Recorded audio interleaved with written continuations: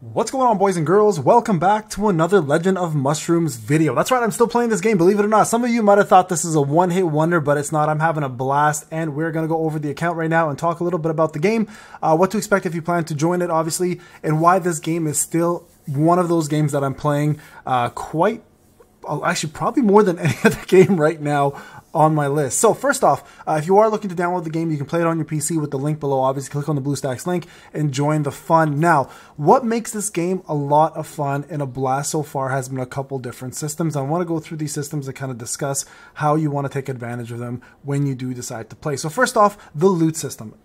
If you've played Nobody Chop Chop, you understand how this loot system works. You guys can see all my gear here and all the stats I have. Now, this little magic lamp, I kind of covered it in the first video. It is where you're going to get all your loot. So whenever you kill a boss or whenever you do an event, you're going to have the opportunity to get yourself loot in this magic lamp. The moment you click a lamp, one of these little numbers will go down and loot will pop up. Now, as you increase in level and as you increase in difficulty, loot will be able to be captured in a larger sum. So for example, right now, you can use 2, 4, 6, and 8 at a time. So if I do 8, for example, and I click start, you'll see 8 will get diminished and loot will be sold by 8 here. Okay, so I'm gonna go ahead and do this later. And you guys can see, you guys can also set the filter up. Let me just stop the filter for a sec to give you the certain amount of quality you're looking for. So my point in time right now, I'm looking for Supreme and above because everything else for me currently is an Immortal. Now, how pay to win is this game? Because a lot of people are going to ask that question right away. So I'll be real with you guys. I think up to this point, I've probably spent a good $400. That's right, $400 for me. That's a lot, right? It's a lot of money. But this is to fast track and probably be top, I'd say 12 or 13 on the server. I'd say top prize player, probably in the thousands. So for a gacha, it's not that bad, but does it require you to be pay to win? No, and that's the beauty of it, right?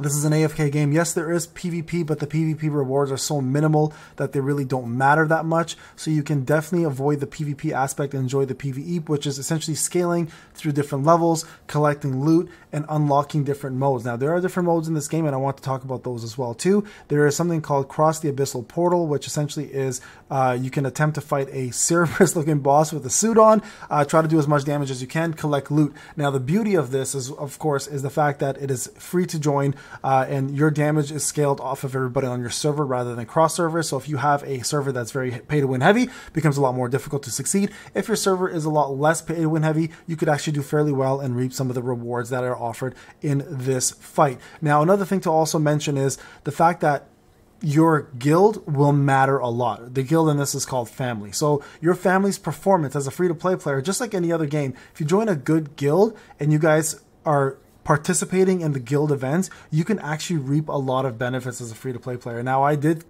create a free-to-play account to make sure that I did really well in it, and quite honestly, joining a good family helped me advance to the top 50 fairly easily in PvP, and also I was able to get enough rewards to boost up my account to make me formidable enough to go further. Now, it's almost endless the amount of stages you can do, because right now, if you look at it, I'm currently on Apocalypse 9-6, and you guys can see here it's Apocalypse 6, eventually be Apocalypse 7, 8, 9, 10, and I don't know if it goes any further than that, but to get to this point, it took quite some time. So the levels are always there. The enemies do change, the bosses do change, the difficulty does get increased, and there are a lot of events to help you advance further in the game. So for example, there's currently an event going on called the Childhood Memories, where you do certain card requirements, and as you do these requirements, they give you this free loot. This free loot will give you guys time to go into the arcade game, and from here you can purchase yourself these little tokens, which allows you to summon in the windmill shop. Sorry, not windmill shop. That actually is a different token thing. In the paper windmill,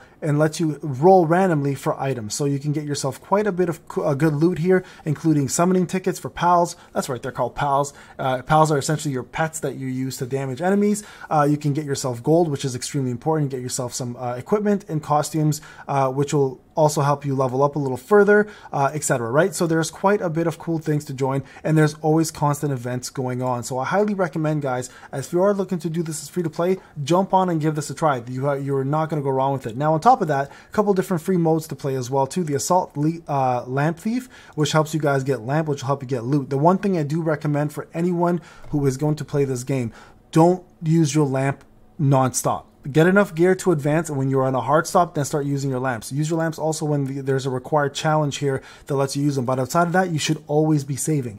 The reason why it's important to always save is because as you increase your lamp quality, the actual drop rates of the better gear will happen as well too, allowing you to get better gear. Now, lamps are easy to acquire, but you want to accumulate as many possible, because eventually when you get to the point where you're like doing Supreme like I am, it's only a 0.02% chance. So out of every 4,000 lamps, for example, I might get one lucky drop. In this case, I got a weapon here, which allows me obviously to do a lot more damage. And I'm telling you guys, it's significant, the increase that you get per tier. Like, for example, from going from epic to legendary, your damage will skyrocket. Your survivability will skyrocket. So it's very, very important, guys, to remember to hold on to lamps. Don't just spend them as you get them. And I know that that's been a bad habit for a lot of folks. So I want to make sure that you understand that. Also, the reason why you want to join a big family, something else I want to talk about, is the fact that when people buy gift boxes, everybody gets loot. Luckily, I got 190 there, 33 there, 5 there, right? So this is an easy way as a free-to-play player to get yourself quite a bit of diamonds, which you should be saving for two things as a free-to-play player. Either gold to get your lamp up as fast as you possibly can, or summons. Those are the two main things. And speaking of summons, this is the way this works, okay? Just so you guys are aware. Every single day you can get yourself 3 free draws of skills and pals, okay? So make sure you watch the ads, or if you want to pay the $9.99, which I actually, in this case, most of the time I don't recommend this, but in this game I do recommend it because it gets rid of all the ads and you get a ton of free stuff without watching ads. So the way this works is you get 3 free summons, multis as a matter of fact, of 15 each. In this case, when you level up to level 10, you get 30. And then eventually you can do draws here of 35 plus. Now, as you increase the levels, you have a high chance of getting yourself, for example, right here, an epic to a legendary, eventually immortal pet or skill. So that's very, very important. The same thing works with pals. So eventually you want to make sure that you are collecting these tickets through events and you are summoning as much as you possibly can. And then when you get those, you can also level them up and it further enhances your power. And then eventually you'll be able to even go into the handbook, which is right over here. I believe this is the handbook. No, that's not the handbook. This is the handbook right here. And go even further in power by collecting certain levels for certain skill. So no skill ever goes underused or underutilized, because as you level them up, your power will increase as well. So make sure, guys, if you are jumping onto this game, number 1, join a good family. Number 2, make sure you're doing every single event every single day. Okay, these events matter. Even using, for example, the keys to watch advertisements, 100% do that, because look, eventually you're going to get to this point where you have to hit another level, and if you miss a day, it's going to set you back a lot from getting free rewards. So make sure you are doing that. Save your gold. This is pivotal for your growth. Okay, gold is so important, guys, and it costs a lot of gold to get your lamp up, but it's 1000% worth it because it actually increases your power more than anything else. So make sure you are doing that. Also, when you unlock these little relics here, make sure you are searching for relics, because the more you search, the more you'll unlock these right here, and you'll get yourself more powerful relics. And after you've got all the slots unlocked, then you can start leveling them up. I made that mistake early on. That is something I should have done better, and that was my mistake, so I'm passing that on to you guys. Vehicles matter a lot too, so make sure you are doing clockwork and you are leveling up your vehicle. The higher level your vehicle, the more HP bonus, attack bonus, and defense bonus you get, plus evasion. So these are all very, very important things to work on,